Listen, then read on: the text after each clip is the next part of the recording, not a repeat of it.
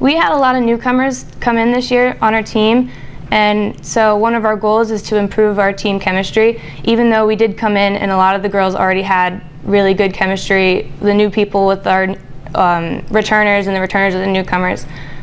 One of our goals is to do really well in the CAC playoffs. We made it to the first round, and I think we will do anything that we need to do to push past the first round and keep going all the way to the championship.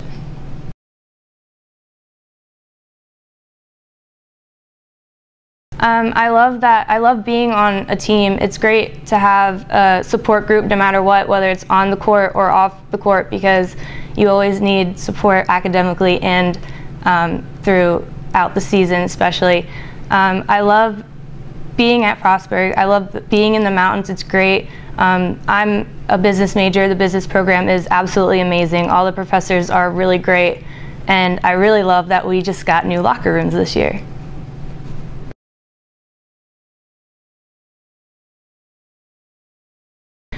All of the returners worked extremely hard last semester, and especially over the summertime, everyone I think stuck to our workout schedules, and we came in very strong.